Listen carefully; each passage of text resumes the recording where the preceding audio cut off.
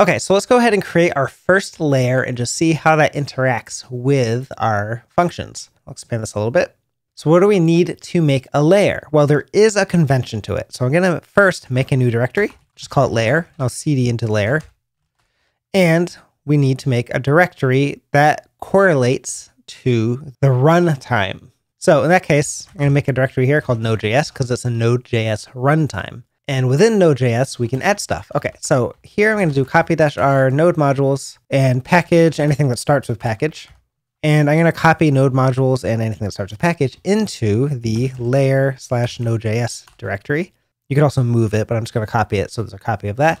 I'm going to cd into layer. Okay, so I'm cd'd into the layer, which is kind of important because I'm going to run a zip here. So we do zip-r9q, and we're going to call this layer.zip. The name of the zip file doesn't matter, but I'm going to do everything in this directory. So what is going to get zipped up is the Node.js directory. So when this unzips on AWS's side, when they are getting the layer in place, it's going to unzip the layer. It's going to see a directory named Node.js. So it's going to know that the runtime is related to Node.js, and it'll handle it correctly. So you need a directory for each runtime here. So Node.js, Go, Python, all that good stuff. These can be version specific as well, or just generic. So Node.js Go or Node.js 14.x or Go 1.x, all that good stuff. And the same for Python, etc.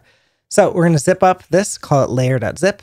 So we have a layer.zip file, and then we can create a layer. So the command for that is publish layer version, right? So there's no create layer, you're just publishing a layer version. And note that layers are in fact versioned. So you can have multiple versions of them. And when you add layers to a function, you can actually add multiple layers if you want. So this can let you mix and match certain runtimes and abilities and code and all that good stuff into your function as needed. So publish layer version, we're going to name this layer foo Node.js modules. It can be named anything. We're going to add a description, and the file is going to be layer.zip that we just created here. And this has a compatible runtimes of Node.js 14x in our case. I just got specific with that. It could just be Node.js also, but I'm going to do 14.x since that's what our function is.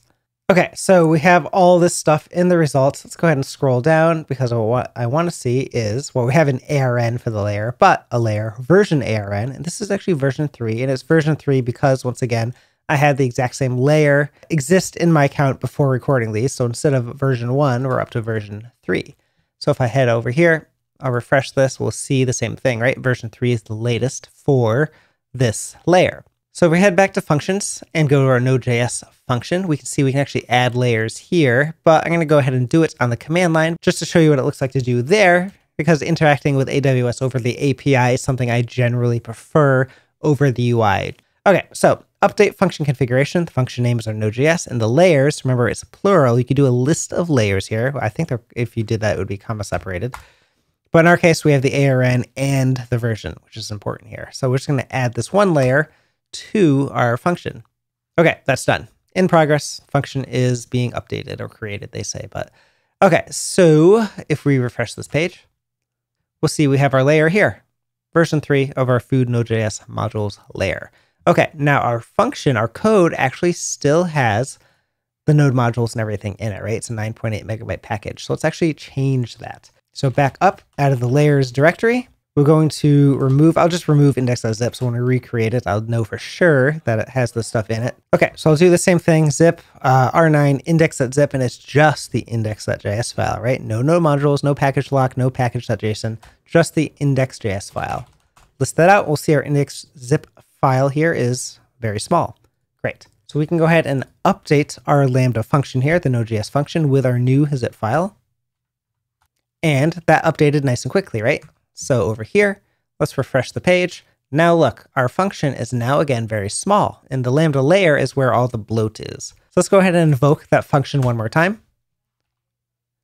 Great, that worked. So I'll cat output.json. We got the output there. We did not get an error. So if I head back over here and I'll check out our latest log stream, we'll see we have, once again, this call, right? This call was successful, which means the Node.js program was able to get the S3 API, which was code, a library that was inside of the node modules directory, right? So if the layer did not work, if it didn't have node modules in it, this function call would not have worked because Node.js would not be able to find the required module, that AWS SDK S3 client object. But it worked. So the Lambda layer was added Our function itself is now very small. The layer has all the big chunks of code in it, right? Or dependencies in this case. So that's one way that you can use layers to improve the speed to deployment of your Lambda functions by putting as much cruft as you can inside of a layer, making it so when you update your Lambda function, the code that runs it, that can be very lightweight.